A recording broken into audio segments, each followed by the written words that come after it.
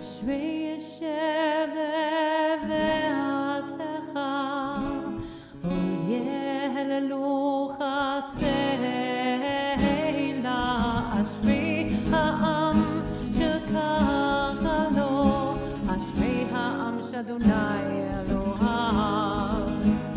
תהילה לדוד אדון עמך, אלוהי המלך.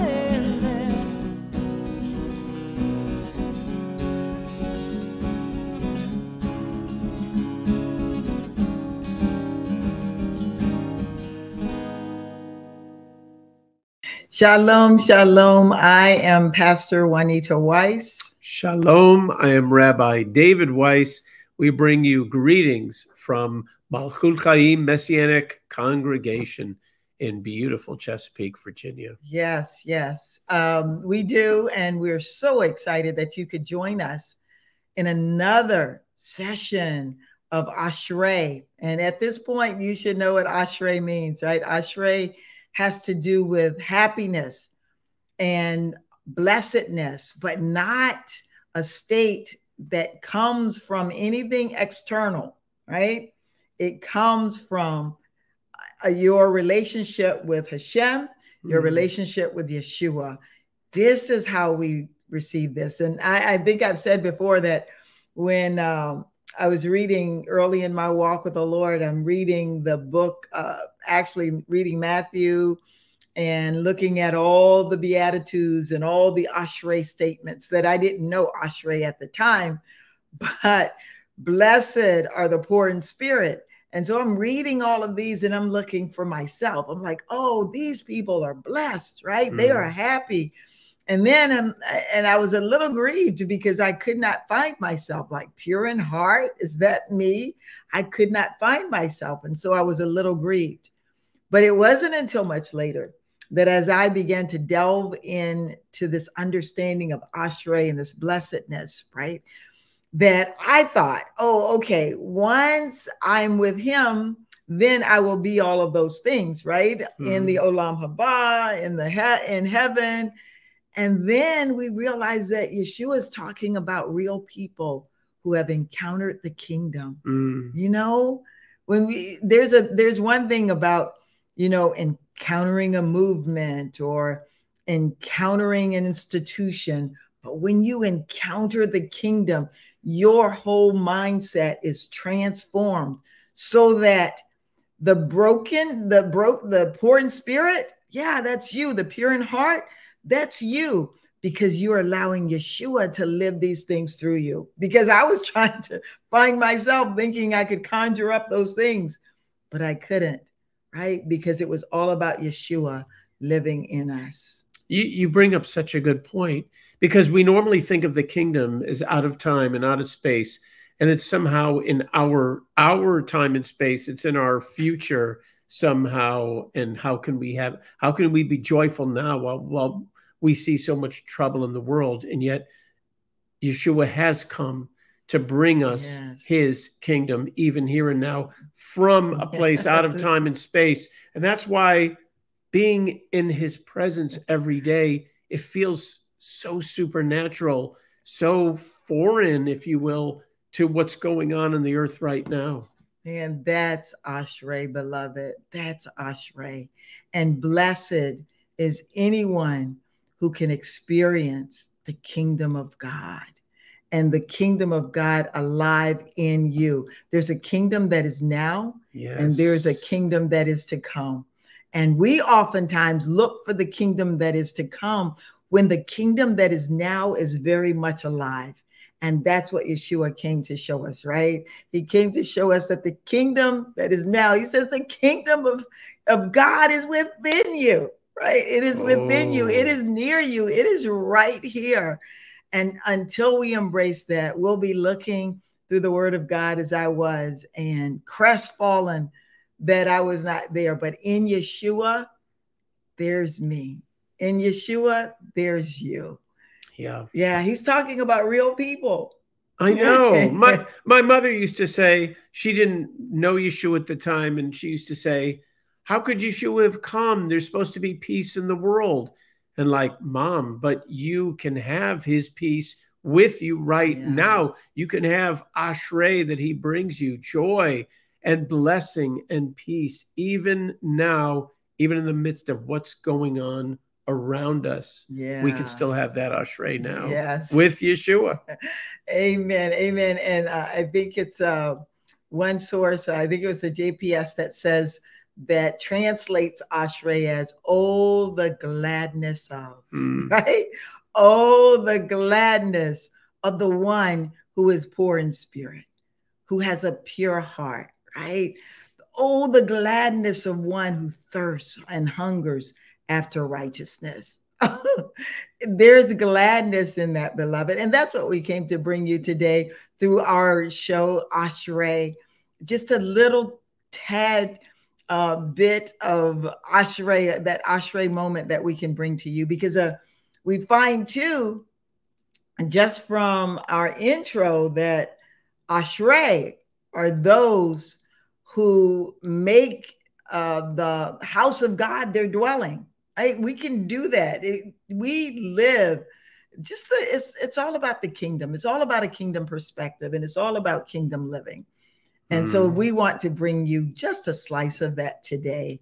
And we're so excited that you joined with us, and that you're going to uncover, during the course of the show, as we do, right, a little more about him. And when we uncover something about him, it's an ASHREY moment, beloved. It is a blessed, fortunate, happy, oh, the gladness of moment. And anytime you can have one of those, you want to capture it, right? You want to capture it. So saying that, we have some amazing guests that are with us today, and we want to bring them on because they're going to share about their experience with, this coming from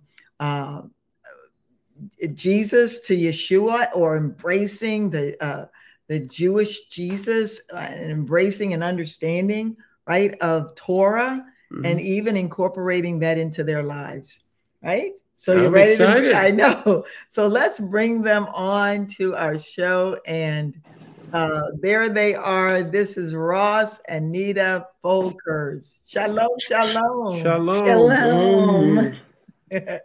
We are so excited that you could join us today. We've been looking forward to this, and I'm so glad that with the help of Hashem, right, Bizrat Hashem, that this could occur.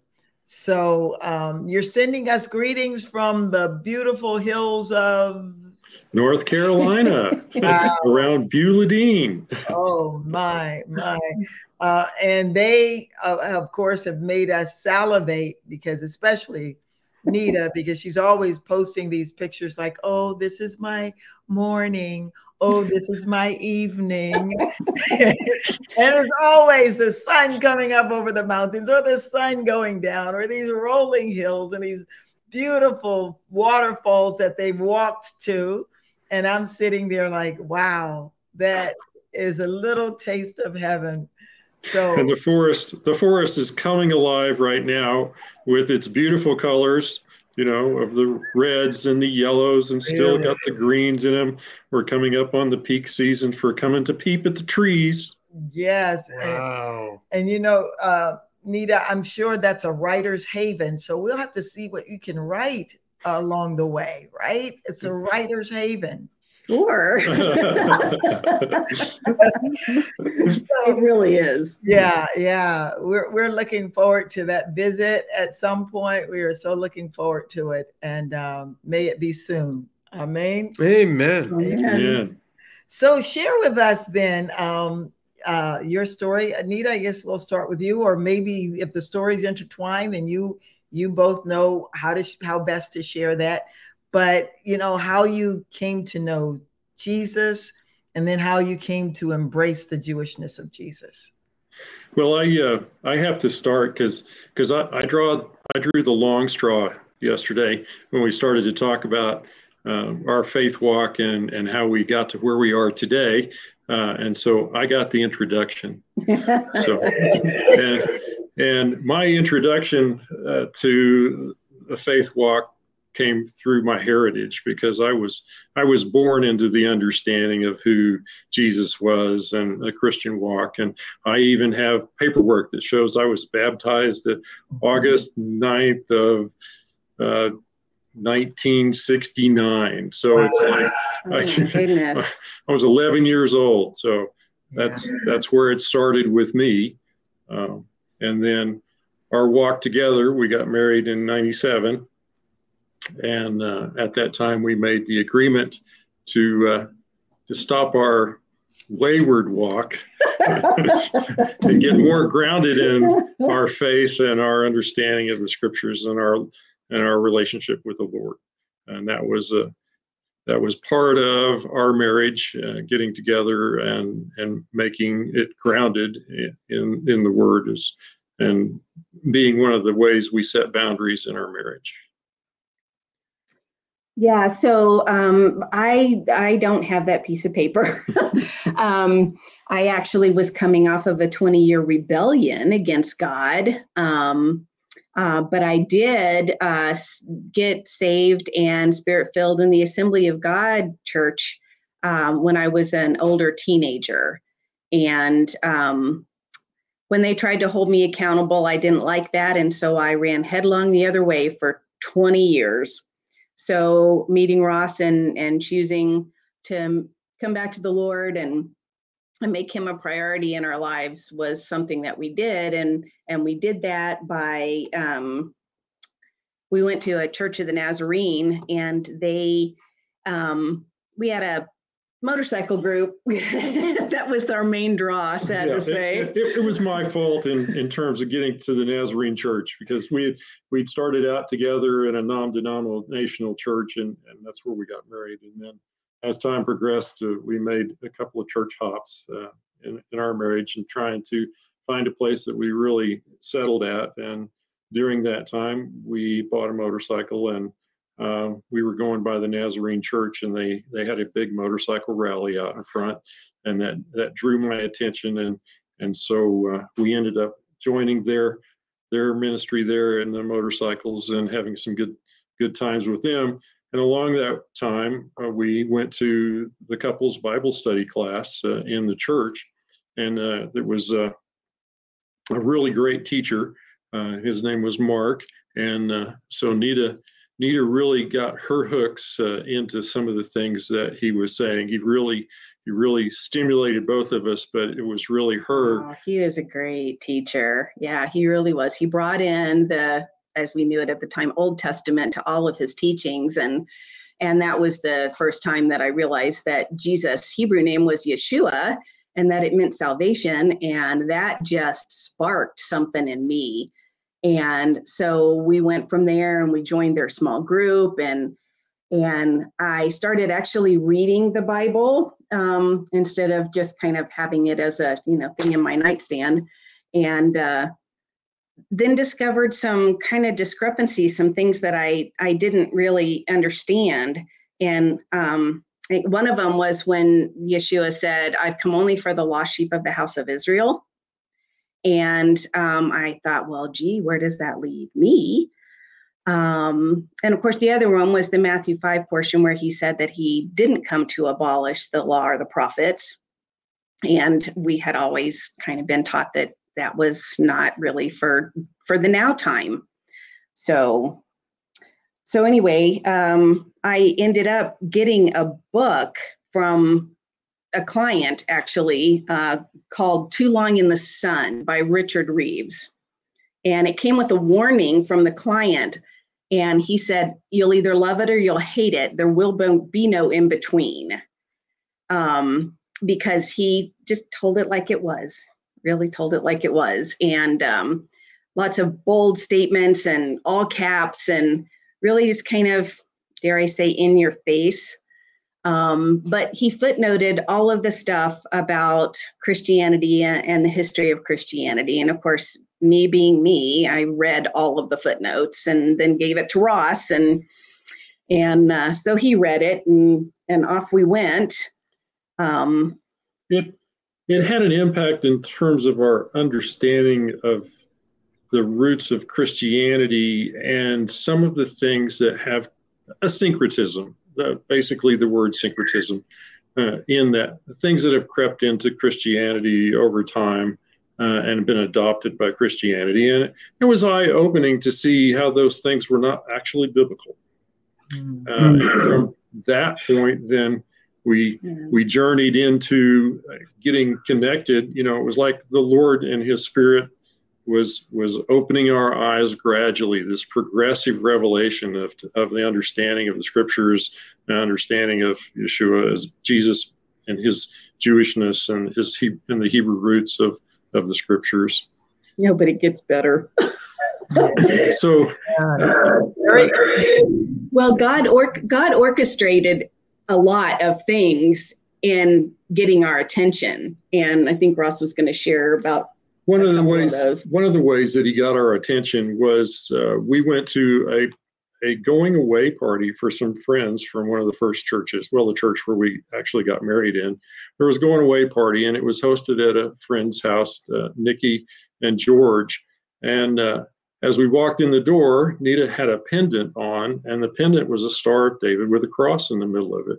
And Nikki noticed that pendant, and then she took Nita into the other room and talked to her about, well, I was in the airport in Reno or Las Vegas, someplace like that, and I was sitting reading a book by Kay Arthur. And Israel, My Beloved was what she was reading. And next to her was an airline pilot, and the airline pilot struck up a conversation with her and ended up giving her a book and inviting her to a home group in Denver. And the airline pilot was wearing tzitzits. And so the book that Nikki actually gave Nita is called Restoration, and it's by D. Thomas Lancaster, and it's Returning the Torah of God to the Disciples of Jesus. And so Nikki gave us the airline pilot's name and contact information. His name was Martin, and he flew out of Denver. And so there was a home group that he was a part of, and Nita got that contact information from Nikki. And so they invited us to a Shabbat gathering. And, we went, and they were very, very welcoming. And we were so excited. I was so excited to listen. And so we went to lunch afterwards, and I asked Ross what he thought. I said, I feel like I've come home. I just couldn't explain it. It felt like I'd come home. Yes. And I was just at such peace, and I felt ASHREYed. Yeah. And so I said, so Ross, what do you think, honey? Can we go? Well, let's put it this way. Yonah, the bird, did not fly through my heart that day. I was sitting there like this, and it was, and Nita and I had that conversation at lunch, and it was like, well, honey, you can do this, but it's not really something I want to do. I've got my motorcycle, and I want to spend my Shabbats running around on the bike, So that we had some growth to go together from there. He's being really nice. That's not how he said it. What he said was, honey, I'll support you in anything you want to do, but I'm not doing this. Yeah. That's how he said it. I can't wait for the transformation here. Okay. Well, during this time, we're also supporting a young man in his ministry, and his name is Aaron. And Jewish man. He's a Jewish man, and he was actually studying to be a rabbi and came to know Jesus or Yeshua.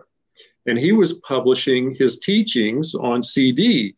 And so since we both had drives that were a pretty good distance to work, we were listening to his CDs as we went back and forth to work. Well, one of them was about Shabbat. And I listened to it, and he had actually, and coming to know Jesus, went full Christian and did not he could not relate on how to have Christians come to an understanding of Shabbat. He really struggled with that because he had a lot of baggage around the rules from the rabbinic side of Shabbat. Yeah. Just as me going, I've got a lot of baggage from a Christian church and the way I grew up in a small town, and I really don't want to spend a whole bunch of time in church. So there's baggage on both sides with Yes. this. Yeah. And so Nita and I were talking on the cell phone coming home from work, and I said that I thought Aaron's teaching was really good. It was right on point.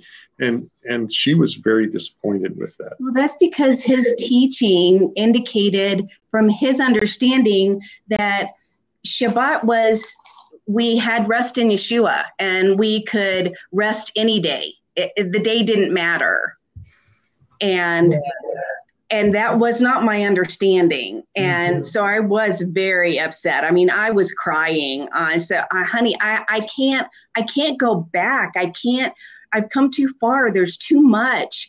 And I was just really, really upset. And so Ross said, okay, all right. When we get home, we'll open the Bible and we'll go from Genesis to Revelation and we'll investigate Shabbat. Beautiful. And we'll find out what the Word of God has to say about the Sabbath.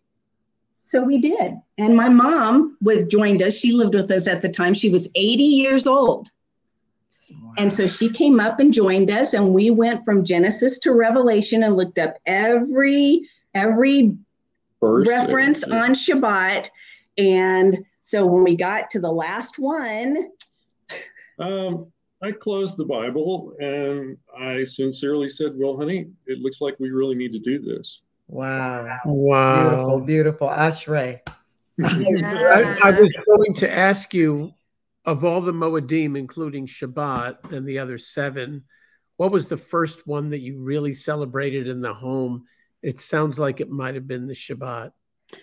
Well, it was, but it was actually...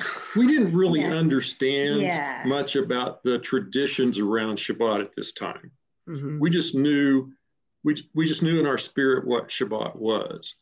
But the time period leading up to when we first did something that was very dramatic was actually around Hanukkah. It was Hanukkah. Looking at a way to avoid Christmas and the commercialism, and to do something that would take its place in terms of being close to God and walking in the Spirit. And so we went through a book by a ministry, and my mom went with us too. Every night we would read a portion. And I remember looking up, I don't know what night it was, but Mom was crying on the couch. Tears were streaming down her face. I'm like, Mom, are you okay? And she's like, all my life, 80 years old now, all my life, I have wanted to do the will of God. And here it is. How could I not have seen this? Wow. That is powerful. Yeah. That's an ASHREY moment there. It really is. That's what Hashem wants, right? It's when we get the revelation to receive it and embrace it. And so however many years she had left, that moment right there just did something in the heavenlies. It's like our eyes were open because she embraced the truth. And whenever we embrace the truth, it becomes like a domino effect, if you will, like an avalanche. Somebody else is going to catch it too. Yes. And I remember reading scripture, and I guess it was in Matthew or Luke, when he was walking with the disciples on the road to Emmaus, and their hearts burned within them. And I could so relate to that because my heart just burned within me in this, how, Lord, did we get so ASHREYed to understand and have our eyes open to the wonders and the joy of your Torah. Yeah. It was, I remember it, and it's just, the walk continues to amaze. Amen. Oh my. And it's so funny that you mentioned Hanukkah as the one you would celebrate. Well, that's when you first walked into our congregation. You remember that? It was one Hanukkah, a Hanukkah celebration. Was it, or was it Purim? Oh, it was Purim. Yeah. It was Purim. You're exactly right. Yeah. That was You made me a queen for the evening. Yes, of course, because that's what you are.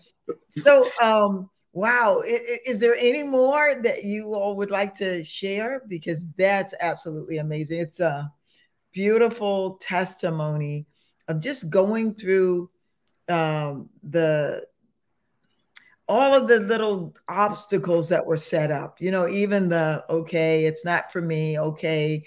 All right. Well, I'll do this, but I won't do that. And then just walking through it together, and even the tears, just walking through it together, and that you both received the revelation and you're still walking in it. That is absolutely beautiful. Thank you so much for sharing that. Yeah. You're welcome. Yeah. You had something else, Ross? How much do you want more of that, or should we move into another segment of? Well, we have a few more minutes if you'd like to share something else that you think would be very relevant and pertinent for our audience. Well, the relevant and pertinent part is that once we started to really begin to understand Shabbat and try to walk in the scriptures in terms of letting it into our lives in a big way, well, that opened the door to many other people and the relationships that come with that, as well as some outstanding teachers in our early walk. I mean, we got to know Brad Scott, Rico Cortez. We had Bill Cloud to the house. We had Tony Robinson. We in the early days of our walk, we were just so blessed to be able to, I hate to use the modern term, but network with so many great teachers and build up a library of such outstanding resources that really shaped our understanding. And not so that we went through this deal of the traditions weighing more than the scriptures, but the eye-opening aspects of the Hebrew language and how those words and what they mean from a Hebraic standpoint versus a Christian standpoint, and the basis for them. It's just every day we learn something new from it, and it's always refreshing.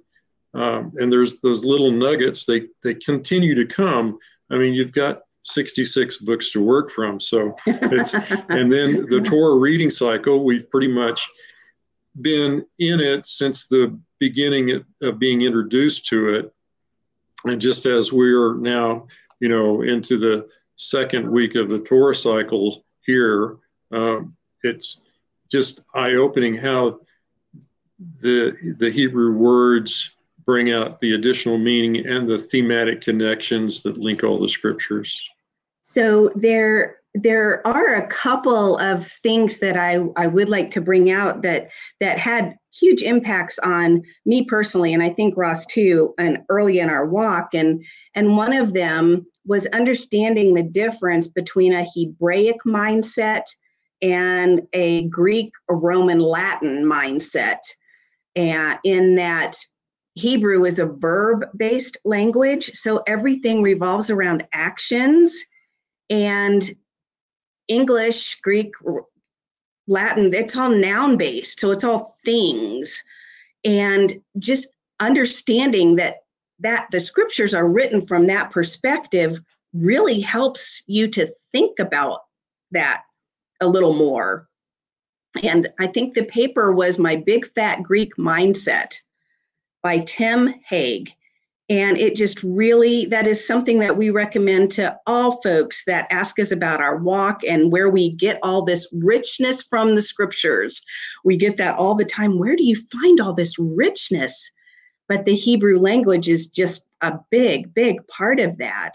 And the other aspect that made a difference for me was to understand that everybody goes through a mourning and a loss, because it's the 7 stages of grief. You feel like you've been lied to, and so that anger, and then the acceptance and the bargaining and that whole period. So if you can allow yourself to work through that, but just get all the way through, so you don't stay in the anger stage and just be mad all the time because you felt like your pastor lied to you, because he didn't.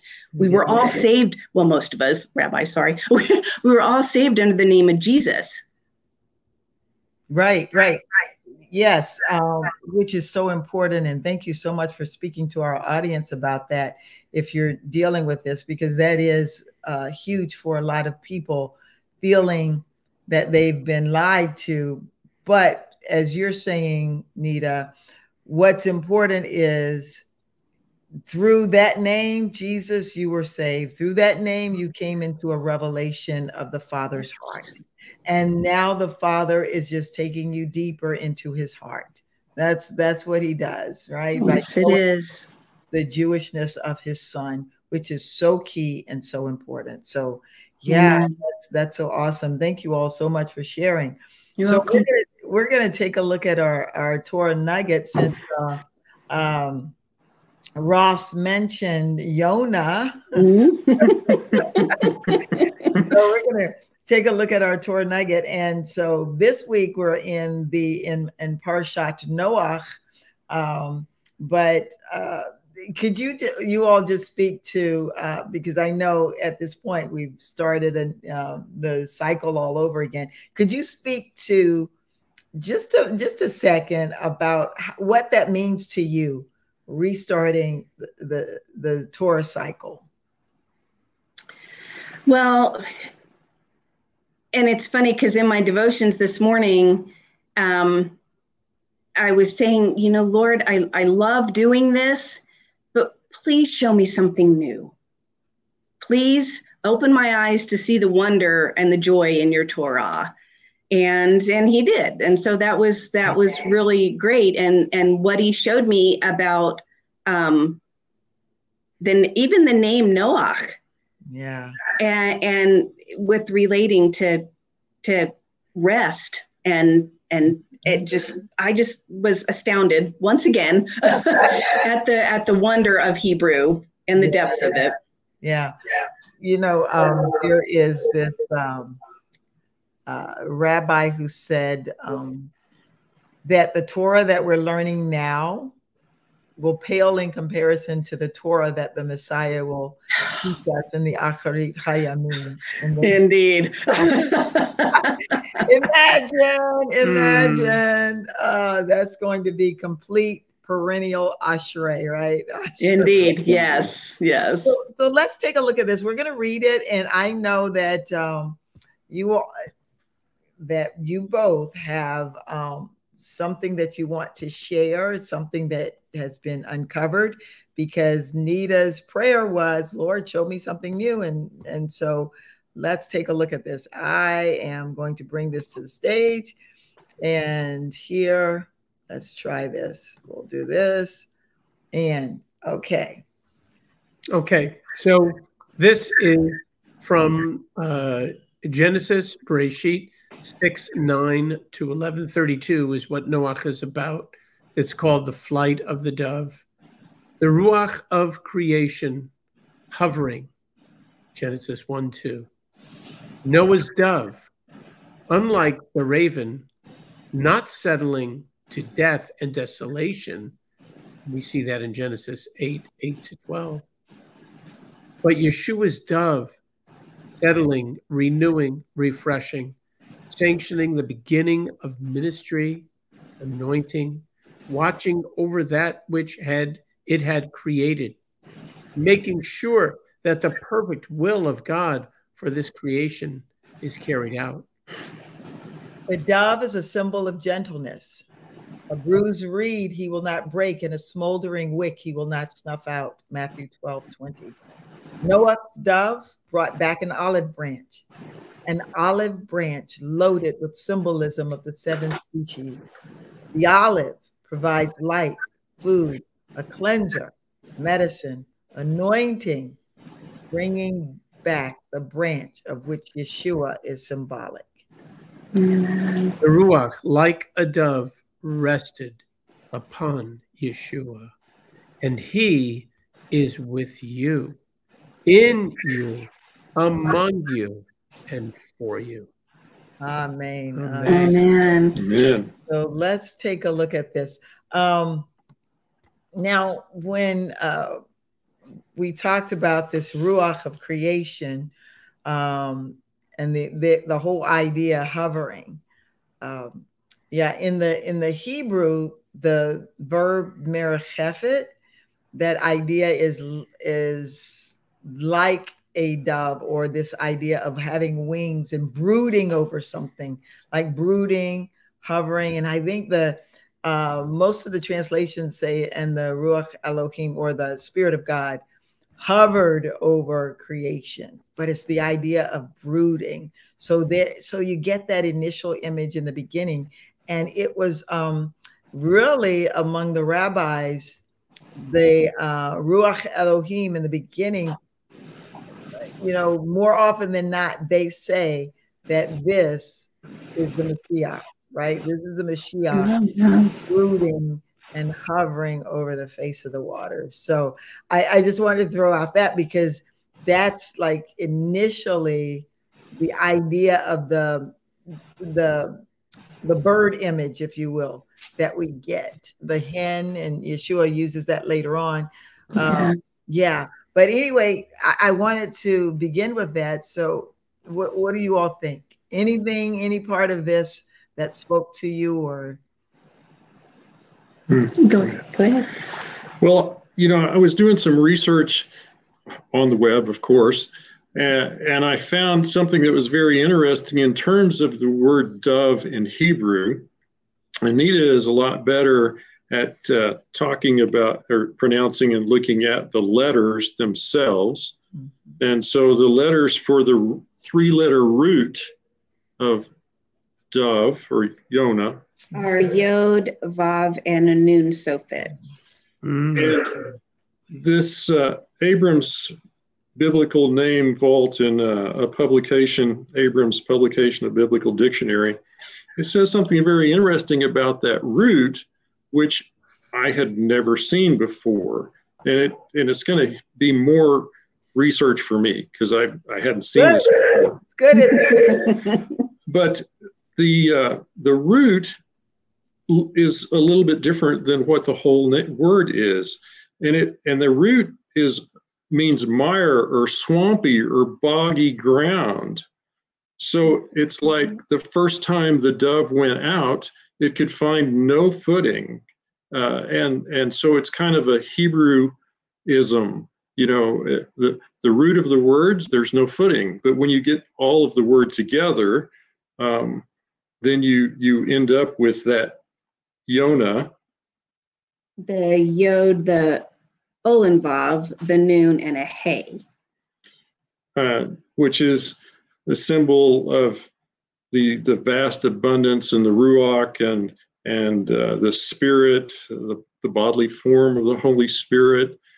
So I just found it very interesting that the root would have a little bit different connotation than the whole word itself. Yeah, you know, that's kind of typical, even like when we look at the names of like Deborah, you know, meaning, I think that's B. I think that's like a, yeah. So it's very interesting, even the names that are chosen like this even for Jonah, right? Yonah. That's the name that's chosen for him. It's very interesting. And even when you begin to look at his life and kind of living this out, like you're saying, this no footing, this boggy ground. I mean, it's actually where Yonah was when he's running away, right? When he's running away from God, he's actually at this place. But when we, I wanted to take a look at this.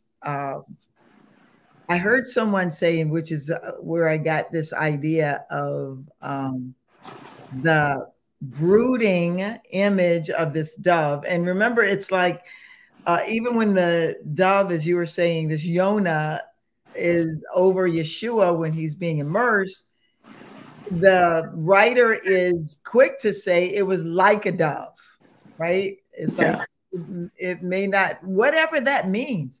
What does that mean? Does that mean the bodily form of a dove, or is this what he imagines it would be like or is like? Was it actually the dove or this kind of image of one? Right. So anyway, this idea in the beginning where we have that Merekephet hovering over the face of the water, someone said, it's very interesting. A rabbi said that he was protecting that which was created, because remember, he was brooding over the chaos and the void, the tohu vavohu. That's what God had already created. And now that he was protecting what was created to make sure that it was not destroyed. And so this idea of, I think I had it here, Yeshua's dove, settling, renewing, refreshing, sanctioning the beginning of ministry, the anointing. So it symbolized the anointing, watching over that which it had created, right? So this idea of the ministry coming forth out of Yeshua, which this is new, right? This is new. This is when he starts his ministry. And now the dove hovering, anointing it, and now not only protecting it, but sanctioning that which is now created out of Yeshua, which is this ministry coming forth. And created is a different word, because, even from the beginning, beyond the beginning, this was going on. So just that idea of making sure that the perfect will of God for this creation, this ministry coming forth out of Yeshua is carried out. Well, because you link that, because you're drawing a connection between the dove that Noah sent out and between the dove that's, or the ruach, like a dove that settled upon Yeshua. The image in my mind is that just as out of death came life, and dove being sent out it wasn't the first time the dove was sent out. He had to wait until there was new life that had come up. And just as it happened in the days of Noah, and so for the whole time period of the earth, it's like the earth had been in a state almost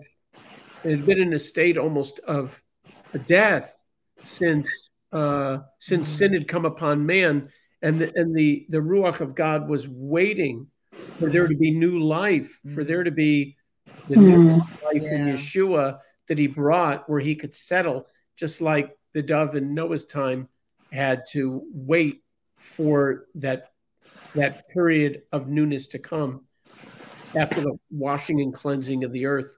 And I see that connection that you made. Yeah, that's really good. And there he finds this footing, right? There he finds this branch, and he brings it back to Noah. Now Noah knows that they can go out. This is, the water is definitely receding. There is a place where they can have footing now, right? There's a place. So I wanted to, could we talk about the branch a little? Does anyone have anything to say about the branch? Oh, sure. Well, can I go back to the brooding a little bit? Because, I thought of another bird when you mentioned the dove and brooding. We live in farm country up here, so there's lots of chickens. And if you've ever seen a chicken be broody, what they're doing is exactly what you described, in that their feathers are, they're sitting on the eggs because they're creating new life, but their feathers are completely encircled so that they're protecting what they're creating. And they can be kind of not so nice if you try to get in there and get an egg. You might get yourself pecked a little. Yeah. So I thought of that, and how God is just so incredible in using creation to show us pictures of what he's trying to do or say. Yeah. Thank you so much for creating that image for us, because that's the idea of Merekephet at the beginning, the brooding. And I think it's Matthew 23 where Yeshua is weeping over Jerusalem, and he says, how I long to gather you as a hen gathers her chicks, but you won't even let me do that. Right. So he wanted to brood over them. He wanted to protect them and to protect that which he was creating, this nation coming forth. But, they would not allow him to do that, according to that scripture. Mm-hmm. Yeah. So, Ross, you had something about the branch? Well, I was just thinking in terms of Yeshua being referred to as the branch, right? Mm-hmm. And the branch of Jesse, and that branch being spread out across the globe. Mm. His peace, his shalom, his introduction to the kingdom. Yeshua was always speaking of the kingdom and bringing people into the kingdom. The kingdom is now, and that part of the gospel, by spreading that branch, it's like the Ruach is hovering over and brings the branch. And I just see that in terms of Yeshua being brought to the world. The word was with God, the word was God, and it became flesh and dwelt among us. So it's the branch of Jesse that's come to us through and brought salvation that way. Amen. Amen. Mm-hmm. Just as this dove brings back the olive branch, right? Brings back the branch, extending that to us, that shalom to us. Just as Yeshua says, my peace I give you, right? This is not like the world's shalom, but this is mine. Yeah. And even when the dove brings that, like, this is from Hashem, this olive branch, this peace, the sure footing that you have, right? This is from Hashem himself. Yeah. Well, it made me think of another set of branches in Ezekiel when the Lord is talking to him about taking the branch of the house of Judah and the branch of the house of Ephraim and bringing them together. Yes. Beautiful, beautiful. Because that's, and I love that you said that, because actually there's this passage about, I think it's actually in Nehemiah. You just made me think of it, Nita, when you said that. But we just came out of a celebration of Sukkot, and in this passage, once they get out of Babylon, they realize they haven't celebrated Sukkot, and they go out and they grab. Actually, it says wild olive branches, right? And it just made me think of that. Yeah. Whether this one was cultivated wild or whatever, but always, even in the midst of that symbol of the olive tree and the olive branch, until Rav Shaul brings it together in Romans 9, 10, and 11, he brings that image together, that wild will be grafted into the cultivated. Yes. So he's always there. There's always this reference to the nations, always this reference to the nations, because he wants the nations to come in as well. So yes, we have a few more minutes, and wanted to talk about the nature even of the olives. I loved what you wrote. Can you bring that back up on the screen about the olive and all of the uses for it? That was just incredible. Yes. Isn't that just beautiful? Let me see. Let's do it here. All right. Okay. There. Yeah, that's wow. He brought back an olive branch loaded with symbolism. And you talked about the branch itself, both of you, and then the 7 species, you've got all of those in, but the olive itself, the light, right? The oil. Yes, the oil. Food, you can eat it. Mm-hmm. And it is understood that, once you get the first dripping of the oil and the second dripping, the Evo, once you get all of that, then what is left can be as a cleanser. Then there's the medicinal properties, and of course the anointing. The anointing. Yes. Yeah. And then he brings back the branch of which Yeshua is symbolic. And you both, shared really revelatory information even about that branch. But yeah, all of that is in Yeshua, isn't it? Right? The light, the food. Even he says about food, unless you eat of my body, right? Unless you drink of my blood and eat of my flesh. And we know that that's not literal, but there's an understanding that when we partake of this walk with him, that we partake of him and that we live for him. So any other thought about any one of those, the light, the food, the cleanser, the medicine, the anointing?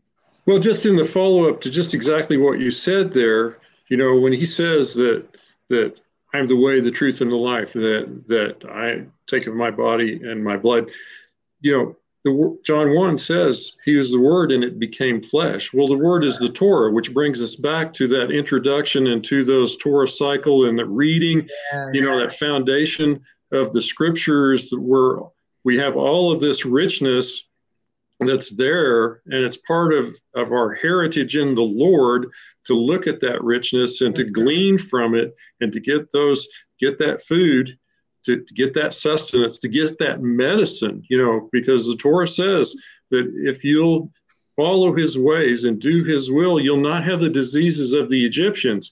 So if we to walk in his ways and obey his commandments, his commandments are just the boundaries, right? They're just the boundaries. So if we understand the boundaries better as we mature in the faith, our walk gets better. We get closer to him. So that olive food, that branch, the green leaves, the being grafted in, all of those things have come to fruition in our lives, definitely within our lives. Amen. So those of you who are listening, right, as we are now in this new Torah cycle, we're here at Parasha Noach, right? And every Parsha is food for you. Right? Yes. Every Parsha is light for you. His word is a lamp unto your feet. It's a light unto your pathway. His word is a cleanser for you, right? It's like wash me, even with the water of your word. It's a cleansing agent. That's what his word is for us, right? It's a medicine, as Ross was talking about, even this idea of a merry heart. That's the word that tells us that, right? A merry heart does good like a great medicine. But the word of God is your medicine. It is it. Right? We can consume this word. We can inhale this word. We can go to bed on this word. We can wake up in the morning, right? Consuming it. And it's food for us. It's a cleanser, it's a medicine, and it is anointing for us, right? This is what sanctions, just as Yeshua, his ministry, everybody saw it, right? Well, there's an indication that not everyone saw it. John, he saw the Ruach like a dove descend upon Yeshua, because it was for him to see. That was an indication that Yeshua is the Mashiach. So he saw it. But this anointing, you want it. You want that sanctioning of what you're doing. And the word sanctions that. What you do, if it's inside the word of God, it is sanctioned by him, right? So we just continue to do what he tells us to do. I just can't leave out also the aspects of the wild olive branch being grafted into the cultivated branch as well, up to the tree. And if I remember a botanical teaching once about this grafting, and that you'd think somehow that the tree would be made less than, but actually when the grafting is done, it actually encourages the tree to increase its sap production, which just feeds that wild branch which is being grafted in. And if anything, the tree comes to a greater fullness with this encouraged sap that comes from the root, and how the tree is just made fuller because of it. Yeah. I think that's a beautiful image that that speaks about how God's desire for his ruach to just bring everyone in to be grafted into the tree. It just makes even the tree healthier. Yeah. And to follow up with that, Rabbi David, is that, do you remember how long it takes a graft to take? How long? 3 days. 3 days. Oh, Really? come on now. Oh, that's Thematic 3 connection right there, days. you know. It takes a graft 3 days to take hold. Does that just give you Holy Spirit bumps or what? Well, that is actually, I have to do this message, right? And and it's going to come out of Genesis, Bereshit, but I'm speaking on the third day, right? The third day. But thank you, thank you, Nita. You're welcome. I'm saying that because I'm going to use it. Okay. but here we are. Okay, you've got the cultivated olive tree, and you've got the branch, the natural branch that was broken off, that's put back in, and then you've got the wild, uncultivated branch that's now grafted into the cultivated olive tree. And now together, guess what we're doing? We're causing the root to produce more, to sustain us for the ministry that God has given to us, right? And produce and fruit. You are being salt and light. And I want to put a plug in for you all with your audience, just really quickly. You know, you heard us say how early in our walk we found some amazing teachers, but for the Lord to connect us with these two amazing teachers 3 years ago when we first met them, if you have the opportunity to sit under these two incredible teachers, highly recommend it. Highly recommend it. Bless you. And Ross knows one night he came to Bible study, and I had to take a picture because he was a seat wearing motorcycle man. I wish I had that picture here. I'd put it up here. Yeah. So he hasn't given up his motorcycles, guys. Nope. Okay? Nope. Nor the seat. Isn't that cool? Nope. Nor the seat. Yeah. Absolutely. So is there something that you just want to say to our audience in the 10 seconds that are remaining? Oh, thank you. Thank you for having us on. Absolutely. It's been a pleasure and a joy, as always. Can you encourage our audience in something in their studies and Noach and in the few minutes that are remaining? But we have no minutes and no seconds. Okay. Right. We love you guys and can't wait to see you. Thank you so much for being with us today. Thank you. Thank you. God bless you and Shabbat Shalom. Shabbat Shalom. Shalom.